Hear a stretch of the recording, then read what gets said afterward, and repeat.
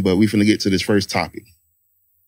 So I want to ask y'all, have y'all heard about like the Instagram models? Like what they, like the ones that flew out to Dubai, what they are doing in Dubai? Have you heard about?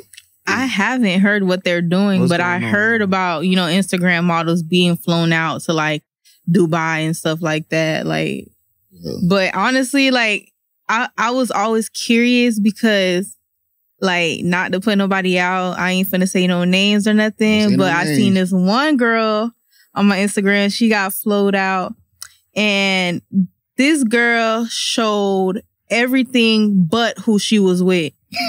So I just knew it had to be some type of, I don't know. Like if they go one time, it's okay. But for the women that's going multiple times, this is from to blow your mind.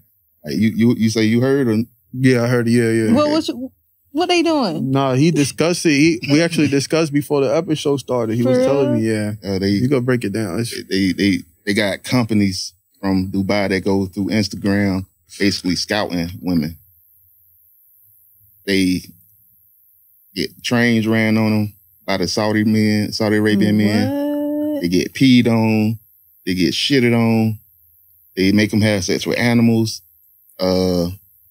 One woman said that they like take objects and force them in they parts. They beat on them with stuff. Where you get this from?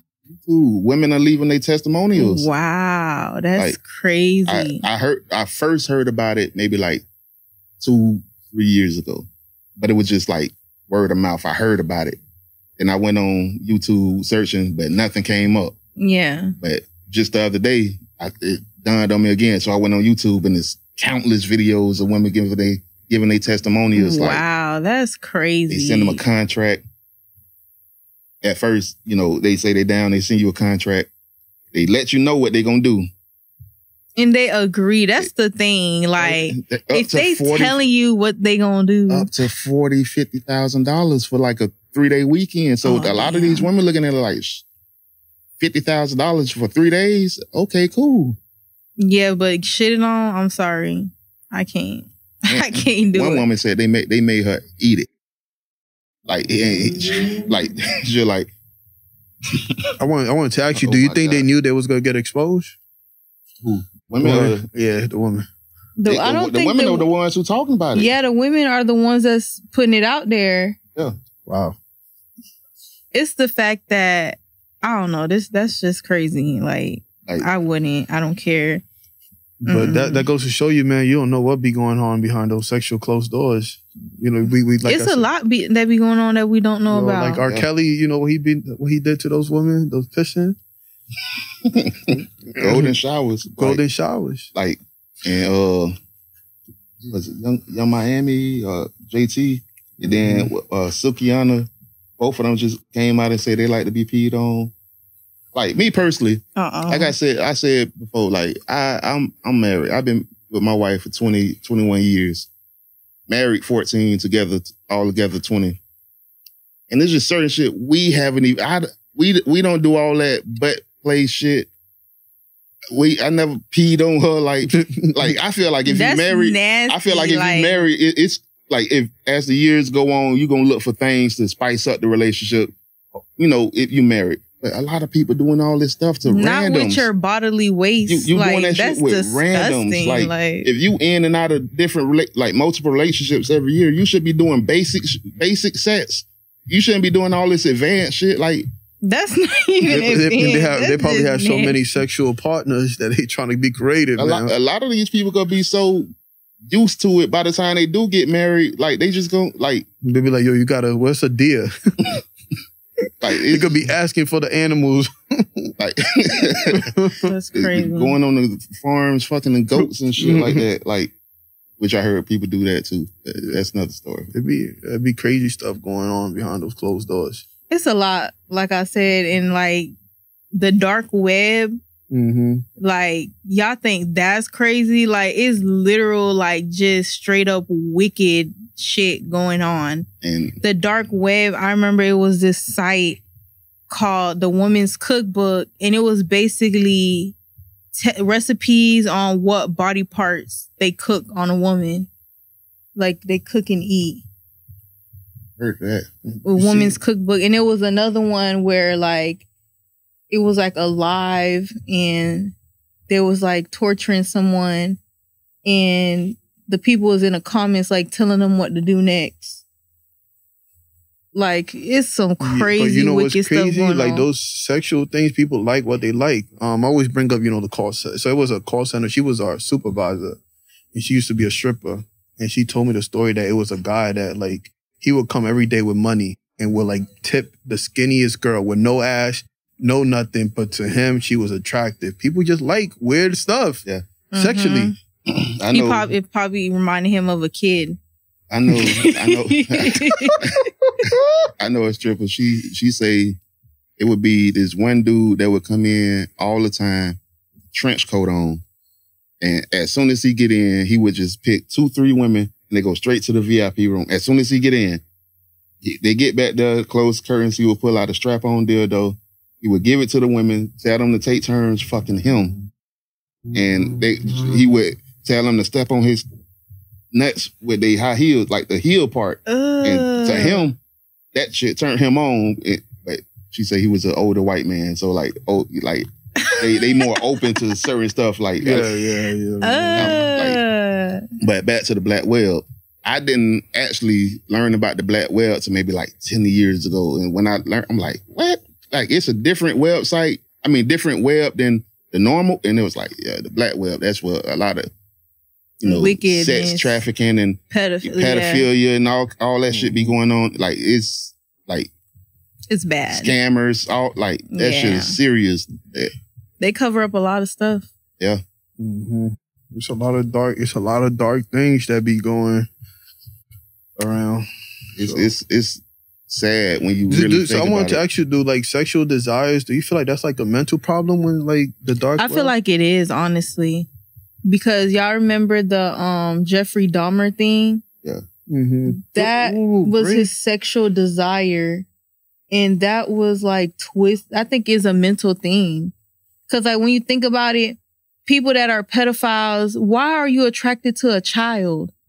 That's mental. Like something is wrong with you in your head. For real. Man, I can't even fathom. Like, cause he even explained, like he tried to explain, he was like, he just feel like sexually attracted to these people's organs. Like, yeah, that's mentally like something wrong. Yeah. Like, yeah. That's crazy. I don't know why that's not more open. Like, more conversations to that. Like, what can a lot we of do people to fix scared. that? A lot of people scared to go down that rabbit hole. Like, because when you go down that rabbit hole, you're gonna find out who's all back there. And it's the same thing. Members. We just said Jeffrey. Like when they found his books and all the people that was going to his island, they got the little invitation book. Everybody who signed in. Obama, Oprah. Jay-Z, no. Like, that's I'm talking about Jeffrey Dahmer. Dahmer. Okay. Who was who we interested in that? I know who you're talking about, but I forgot. Epstein. Yeah, Epstein. Yeah. He was the pedophile. Yeah. Right here in Palm Beach. Mm-hmm. Shit's sad, man. Like when you but they found his book and all the people that went to his politicians, former presidents, superstars, everybody that was going there. Damn near everybody. You would have to take down so many. Donald Trump. You'll have so many people coming at you because at that point, you expose everybody. Enemies. You making too many enemies when you talk about that type of stuff because a lot of people scared to talk about that shit for real because you like enemies. Really exposing people for real. And you'll have enemies that you don't even know that you have. They just put a hit on you and they got the money to do it. That's crazy. That is crazy. So I saw this video of this man and woman. They was in McDonald's and she was going off on. He just calm. She hitting him, spitting on him, slapping him, and this shit went on for like 10 minutes. And he just calm. Everybody in there laughing, got their phones out recording. The moment, because she picked up a tray and hit him in the head with a tray. That's when he lost it. When he lost it, and it looked like he was about to hit her, that's when just about every dude in the way, hey. Bruh, at that point, what do you do? He was about to hit her, and every dude was like, I think I would have stopped it. Damn, I think, I would have done the same thing. Like, if the dude, because you know what, I know it's unfair how society goes, but the dude can hurt her more. So I would have definitely, stopped it. Yeah. Even though I hate how society be like, and it's understandable, like, how they take. It's understandable. But me personally, okay, I can't hit her. But all you I would have let him get one hit in. For all you people who in here laughing, thinking that it's funny, y'all got y'all phones out recording. Okay, y'all don't want me to hit her. I'm swinging on y'all. Like, y'all sitting back watching me get abused and y'all think it's funny? Y'all really think it's okay? Okay, I can't take my anger out on the person who doing damage to me. I'm gonna take it out on somebody. Yeah, that's crazy. I'm really like, that is like such a sensitive topic because I honestly, it's crazy because like sometimes I feel like women deserve it. They really do and it's crazy because like some women, they will throw rocks and hide their hand. Like they will provoke a man to hit them. And then play victim when it happens. I wouldn't say that they deserve it. What I would say is that a lot of women really don't understand the consequences, and they don't really understand how men deal with each other. Like, because women, if you get into a fight with a woman, you walking down the street, woman pull up, jump out, y'all fighting. Yeah. Be pulling each other hair, clothes be ripping out, titties flopping around, goddamn skirt come off, y'all still fighting. With men, it's only so much fight. Like, we'll fight, but it's only so much fight that we have in us before it's go get the strap. You know what I'm saying? Like, we really don't have that type of patience with each other because niggas kill each other. I can whoop your ass and you'll come back tomorrow and blow my... So it's like... Nigga, and then they hold on to it. Like, if a guy, nigga lose a fight, or he mad, he gonna go get the strap now. Like, now it's war. They can't just let it go. Like, females, I can honestly say, if a female lose a fight, she gonna just own up to it. You feel me? She lost the fight. It is what it is. And then when you see her, when the woman see, they gonna be fighting again. Exactly. It's gonna be like, but with men, it's like, next time it's like, yeah. And niggas are air out the whole crowd just to get that one person. Like, it's so I feel like a lot of women don't understand how men get down, and this is the way we've been through millennial, like for centuries. That reminded me of when we was talking about how that dude from was it me and you? We was talking about, it was a dude around spring break this year in Miami. A dude from Belgrade had killed someone in Miami. Yeah. Like, that's crazy. Right in front of everybody. Like, that's freaking crazy. Like, y'all, it's a whole nother type of anger with y'all. It's been like that. Like, you got to think about, like, men have always been the hunter-gatherers. We've always dealt with the war side, like battling. The women stay home, the men go out, and whether it's fighting another tribe or another group of people and killing the men and bringing their women back to our tribe, like, and we taking their women up, like, we've always dealt with things with violence. So a lot of times, a lot of people think that you're not supposed to respond with violence, but that shit is in us. Like, that shit is really in us. I ain't gonna lie, a lot of guys have patience. That's one thing. Like, because honestly, being a female, like, I can understand. I don't know. It's just like, I'd be seeing certain females. Like, I'm such a cool, laid back female. And I'd be seeing what other niggas, what guys be going through with other females. And it's just like, wow. Like, yeah. Wow. And I just be like, certain guys really have patience. Like, we have to give guys props for that. Because some females are difficult. I commend you. No, for real. A lot of women really do try to hide the shit that the women race do, because they feel like if I agree to this, that means he might think that I'm that way too. Like we can agree. Like it's a ton of ain't shit niggas out here, ain't it? A whole bunch of niggas. But when you go to talking to women about the ain't shit women, it's like they try to hide it. No, it ain't. You just don't know how to pick women, or they little girls. That's the one I hate the most. Well, those ain't grown women. They little girls. Be like, they grown. Like, if you over 18, you grown, goddamn it. I don't give all that mental. You grown, goddamn it. I like how you said that, because it's true though. Even though dudes be out here like, you know, bashing. Yeah, women are pretty bad. I'm not gonna lie, pretty sneaky, pretty bad. Some trifling. But I think niggas are worse. Yeah, no, for a fact. Yeah, I ain't say they wasn't. I just said, the worst thing, you know, what you could do is cheat on you.